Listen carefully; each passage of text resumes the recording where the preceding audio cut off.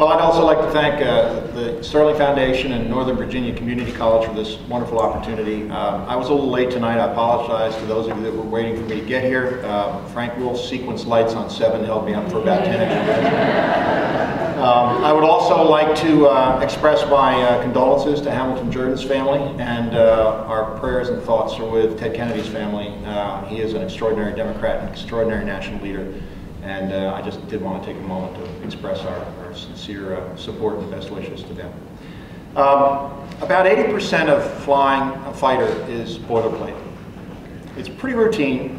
Once you get used to the environment, it's knowing the procedures, but it relies on a foundational understanding of morality. I know that sounds strange, but you need to know why you're doing what you're doing, and that becomes sort of a genetic thing after a number of years.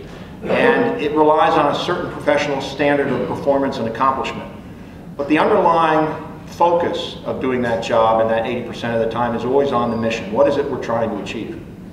About 20%, the remaining 20% of that job, is spent in a very intense environment with limited information, with data flying at you as fast as it can, with very, very high stakes in the balance, and learning how to make decisions in that kind of stressful environment where the outcome really matters in order to accomplish the mission. And then there's about 1% of the time, which I refer to as the please God get me through the next 2 minutes and I'll never ask you for another thing as long as I live time. And we'll call that part of the 20%. For whatever reason, the Bush administration and Frank Wolf, through his profound enablement of the Bush administration, have thrust upon this country and this district life in the 20%. There are so many issues that we face right now in this district and in this country that are no longer simply run-of-the-mill, everyday, politics as usual, government as usual issues.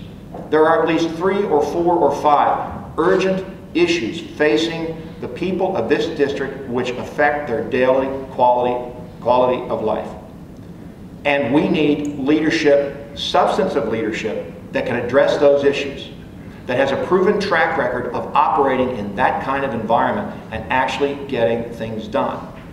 Frank Wolf has enabled an administration. He knew better, and he had an obligation to stand up and lead us out of this mess, and he didn't do it.